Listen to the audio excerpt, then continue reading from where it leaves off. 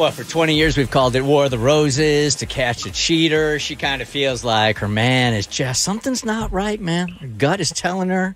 He's pulling away. He took this brand new job, and she wanted our help last night to try to catch him if he's cheating or get to the truth. Hey, Meg, good morning. Good morning.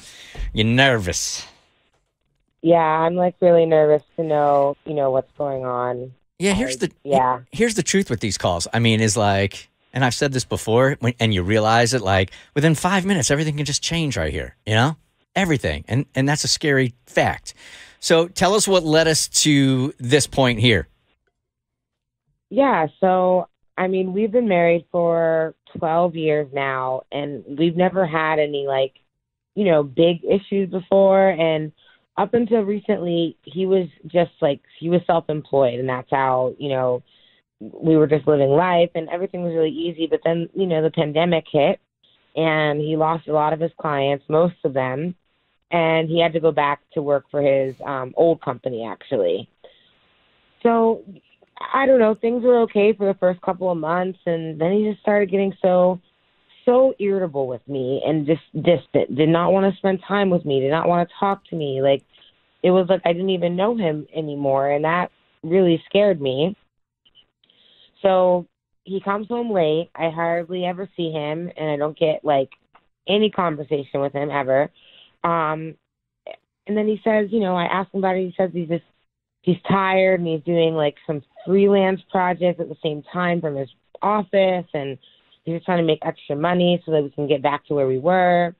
But, I don't know, something just seems so off. And there's a few times his phone has rung, and he's, quickly ignored the call, when I was there right in front of him. Mm-hmm. And so another time, I was actually able to see the screen before he ignored it, and it was a woman named Cynthia on the caller ID on the screen. Mm. So what makes me even more paranoid, is that he goes outside and calls the person back when I'm, inside watching. And I don't know. It's very nerve-wracking and uneasy, and I'm not, I just want to know what's going on. I'm a big fan of these things not working out. I'm a big fan of what I'm trying to say is him sending the flowers to you. So I tried defending him a little bit yesterday, saying, is it just possible he's super stressed out? Maybe he's just got a whole bunch of other things on his mind, but then I can't really justify the getting the call or a text and then hiding it from you. That's the scary part. If I'm super stressed and work is overwhelming, you're answering phone calls whenever, and you're taking that phone call right then because you're stressed and you have to. If you have to go outside of earshot and have a conversation in the backyard outside of earshot of your wife, that's kind of weird. It's definitely weird. I mean, I do tend to take work calls and certain calls into private just to have that moment. Is that something that maybe he's done in the past, or have you never experienced that? I've never experienced that. I mean, he's self-employed, so he was home, a lot more often. And, I know his business. I know what's going on at work. So that was just really a red flag for me. Yeah. Okay. It's a tough one. It is a tough one. And I'm not. Is there a special occasion coming up? You're trying so hard. All right, because here. All right.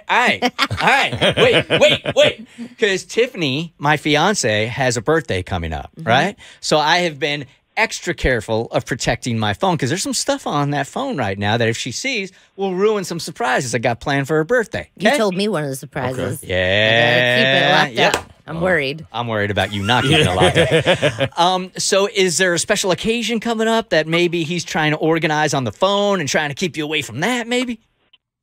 I mean, I'm not sure. Our anniversary isn't for another 4.5 months, so I'm not. I don't know. I feel that's a lot of planning if it is. That's how much he loves you. 4.5 months. That's about the time you need. Before the anniversary. Yeah. He's planning. He's trying to keep the phone secret. That's all that is. It's going to be off the chain. It's so important. Crazy. He got an anniversary planner. Some people just get wedding planners. He got an anniversary planner named Cynthia. Yeah, that man in love. 4 months ahead of time. He's going to be spending all kinds of time planning this party with Cynthia for you. Right. Yeah. Okay. Let's hope that's the I don't know case. how I feel about that. I know. I don't that's either. fair. Bert's trying really hard. I am. Like- I'm trying because I've gone through a divorce and it sucks. There's nothing great about it. So I hope these quote unquote fail. I hope they fail and he sends the flowers to you. All right. So what do we got, Davi? All right, Meg, we're going to take you to the flower shop. We sent a fake promotional email to the email address that you provided for your husband. He was offered a free bouquet of flowers and was able to choose from several options. In exchange, we asked him to share 5 promo codes for 30% off a future order with friends and family. And he could choose from the following options. Here we go.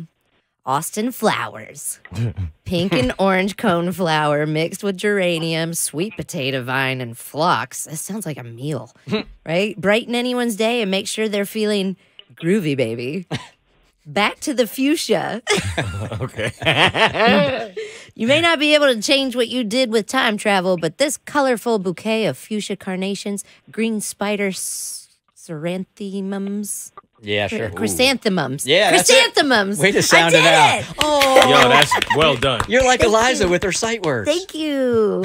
And mini hydrangea. It's sure to show them that you're sorry. Flirty dancing. Flirty dancing. Flirty? It's like dirty dancing, but flirty. Okay, flirty. Flirty. Got it.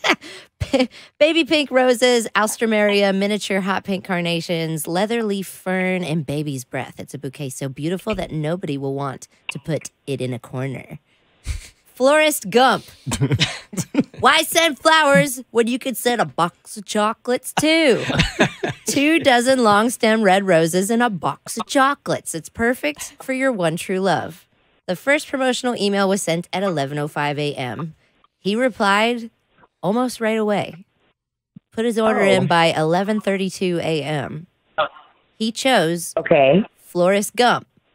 Why send flowers when you can send a box of chocolates and 2 dozen long stem red roses? So, box of chocolates, 2 dozen long stem red roses. I said it's the most romantic of them. Mm-hmm. Wow. Okay. To me? To be sent to, he listed the radio station's address, and the name on the card is Bert. I'm getting chocolates today. He listens to the show. Okay. Does he listen to the show? Oh, my gosh. So, Meg, the note on the card is to Bert, and it says, I'm not cheating, and B, I'm not dumb enough to fall for this. Go meddle somewhere else. All right. So, Meg, first things first. It's only 4 letters. Bert. B-E-R-T. I mean, do you have to just use B? Hey, B. If just spell it out? Write out my name. It's 4 letters. Maybe he's calling you a B. Maybe. All right, Meg. So, he says he's not cheating. Did you know he listens to the morning show, to Bert Show? No, I didn't know that. That must be something. I've never heard him, like, listen to the radio ever. He has, like, what? Well, maybe Cynthia does. My God. Or Don't Cynthia do that. does. Don't Somebody do that. Cynthia's the one listening.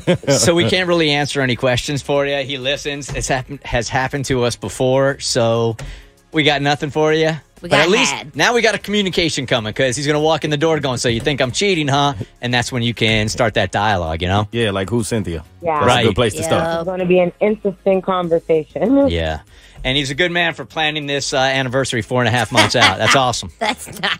I really hope that's not. The Bert Show.